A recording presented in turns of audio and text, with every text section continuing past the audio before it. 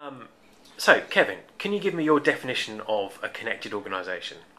Okay, I typically call it a networked organization, and I think it's what's emerging out of the industrial era, where we had these organizations that fundamentally are hierarchies, where you've got pyramids of people from the CEO down to the workers at the bottom.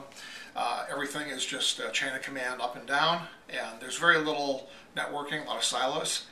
It was a perfectly fine model for a manufacturing world where things were relatively simple, straightforward, and where you had something to make, a project to execute, something to do, and using that sort of quasi-military model made a whole lot of sense. We're in a different era. We're in an era now where what really matters is complexity, interdependence, and innovation.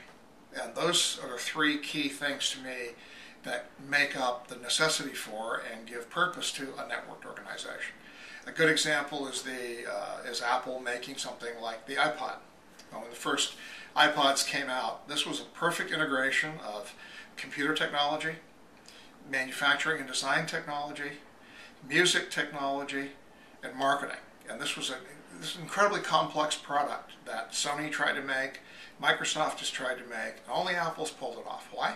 Because they have a networked organization. They have a networked organization where there are no silos, where they have almost seamless project teams, where people who are in marketing, design, and so forth talk to each other without any issues whatsoever about ownership or bosses, because they have created a process and a technology that allows people to work seamlessly, so to speak.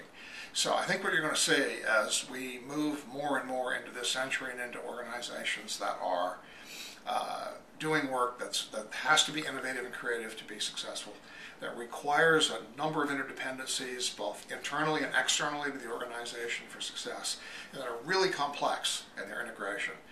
There's no room for hierarchy, and we're going to end up only having these interconnected organizations where leadership rotates, where everybody acts as a leader when it's appropriate, where you've got instant and seamless communication at a variety of levels, virtually and face-to-face. This is really what we're going to have to be successful. Thank you very much.